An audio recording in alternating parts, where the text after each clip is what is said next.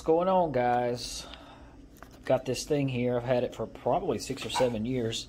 It is the 29-gallon air compressor from Harbor Freight, which is basically their biggest air compressor that is that will run on 110 volts. So I didn't really feel like I needed to have that much air, or basically it just came down to it's kind of a pain to have to run 220. I do have a welder that runs on 220, but I just went with this. It's rated at 90 psi. It's rated 5.9 cubic feet per minute, and at 90 psi, which is what most people are going to be running at least, it's rated at, I think, 5.9 cubic feet per minute. Yeah, it's definitely 5.9 cubic feet per minute, which, you know, isn't all that great, but it is a lot quieter. I had an oilless compressor originally, and this is much quieter. It has its 2 horsepower motor. I really don't use it all that much. I just use it for mainly airing up tires. Now, it come with these 2 gauges and this adjustable regulator, which I usually just leave it wide open because I don't really use air tools anymore, but I just use it for airing up tires. But I did put this extra valve in because I like to cut this off, because if you leave your line hooked up, it just kind of bleeds down. And I also put this extra connector. That was before that I had 2 reels. So this one line runs up here, all the way up here to this one reel. So I bought the Harbor Freight reel. I want to say this is 1/8" line or something like that. And this is 1/4" line. This is a smaller line. But the 1/4" line, maybe it may not have as much volume, but it sure is a lot smaller and lighter. It just pulls out a lot easier, and it's easier to manage. So I usually leave the lighter line for like airing up tires or stuff like that, smaller stuff. And then on the other one, I'll run air tools and stuff on. But it really doesn't matter. It's not that much difference. So it's just basically one into the other. And I always want to cut off the air, because if I leave it on, this tank will probably bleed down, because these fittings in these hose reels are going to just leak a little bit, or there's always a little leak somewhere that you can't find. Now, I do really like, this is the Harbor Freight 50-foot hose reel. It's this 3/8" hose reel. But, you know, you pull it out and it clicks like this, you know, and sometimes it's like you're getting in a spot and it doesn't want to lock or whatever. It's kind of a pain, but it is nice when you reel it in, because you just let it reel back in. And then this one is just the old school style, but it's nice because you never have to worry about, you know, it pulling back in on you. It just stops wherever you want. So I've got two reels, I think, of 50 feet. So when I park a car in the yard and I want to go out, you know, and pump up a trailer or a truck tire, that's the one that I'm going to be using right there. But I really like this one for anything that I'm going to pull out long, so that I have the reach on it, because you can pull it out and you can reel this in super fast. With this, you kind of have to walk it back in. I mean, it's not too bad, but it's kind of, I don't know, I guess I would say it's kind of gimmicky. But it's nice because you can walk it back in slower. But this one, as long as you've got everything lined up, and usually when I use the air hose, I'll put a rag on it. And as I reel it in, I'll wipe it off, because it's going to pick up little bits of dirt and junk. And it's nice just to keep things a little bit nicer. So a lot of times with this one, I'm going to pull a car in from the garage. I don't want it sticking out too much. But really good upgrade is to keep 2, you know, if you've got 1 compressor, keep 2 hose reels. I mean, you'd be surprised. You're always changing these tools and they leak and they're kind of a fuss. And when the line is pressurized, like it is pressurized, it takes quite a bit more force to take the tools off. And this is the brand new Merlin, the biggest one. I want to say this thing was like 30 bucks. And I don't know, I just figured I'd just pay the extra money. I had a coupon. But it's got like massive. So we'll let this run down a little bit. You can hear the compressor kick on.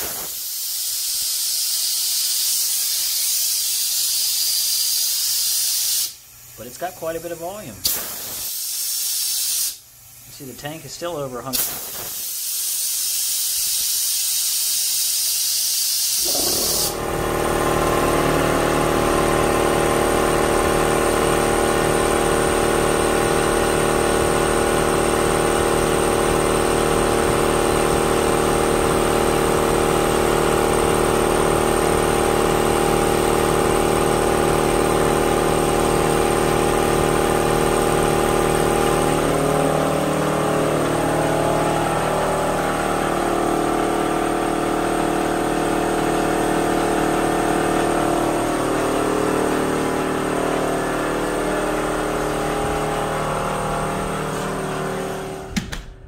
In the other room, you can still hear it.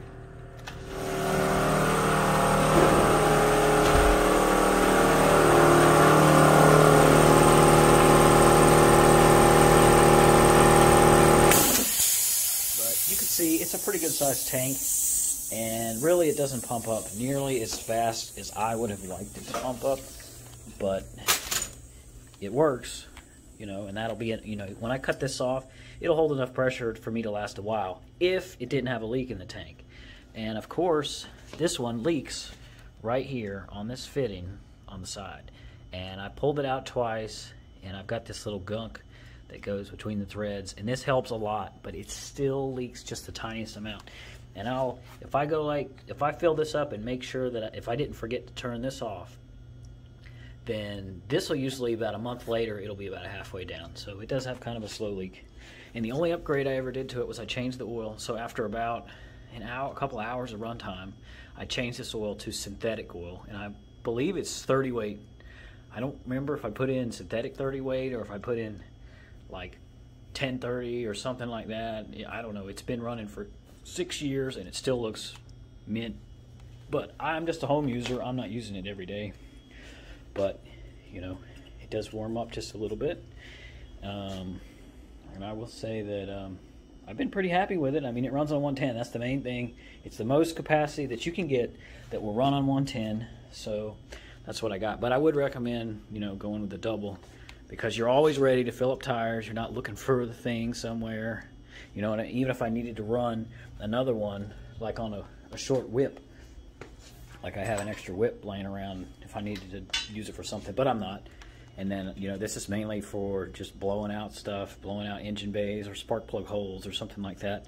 Now that most everything is, you know, electronic, all Milwaukee impacts or ratchets, then there's really not much use for the air compressor, not like it used to be. But let me check out this other air compressor I got. This is the other air compressor I bought. I probably had it about a year. I kind of bought it on I had a coupon. I think it was $1.59. This is the 2 gallon instead of the 1 gallon. And really, all I have this for is it's in a different section of my garage.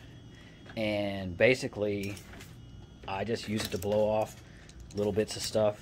And I did put a valve on this one, because anything without a valve, it seems like if you've got a hose hooked up to it, it's going to leak through this. It's going to leak somewhere.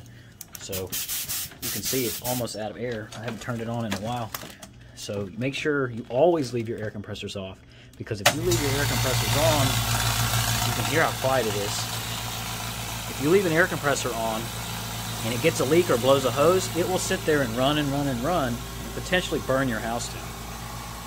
But you can see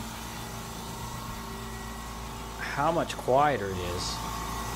And if you notice, it was at 20 psi, and look, it's over 100 psi already. The only negative I would say is this only goes to 135. Harbor Freight makes something, I want to say, that goes up to 150 psi, but it really comes up to pressure fast, very fast, so much faster than the 29. But of course, it's barely got any capacity. But it's so quiet. It's just so nice to be able to have good little air pressure. I can be over here drilling, blow stuff off, or if I'm over here, I kind of have like a carburetor cleaning kit. I have my little jets, and you see I've got some carb pieces and whatnot in here, jet ski carbs from old jet skis that I don't have anymore. But you always pretty much need compressed air when you're cleaning carbs. I guess maybe you could get by with just using all carb cleaner and solvents. So I drill a little hole in my bench here, so I just keep this slid in so that way it's ready to go whenever I need it. And pull it straight out, it'll blow stuff off, and it's super quiet. And just make sure that it's off, and then I always turn this off so it holds this pressure. And this one does not leak at all.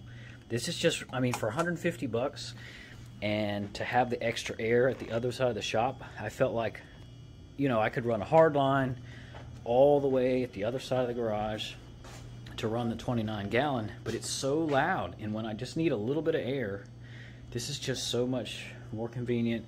It's quieter. I'm not waking up the whole house, so always make sure, you know, that it's off.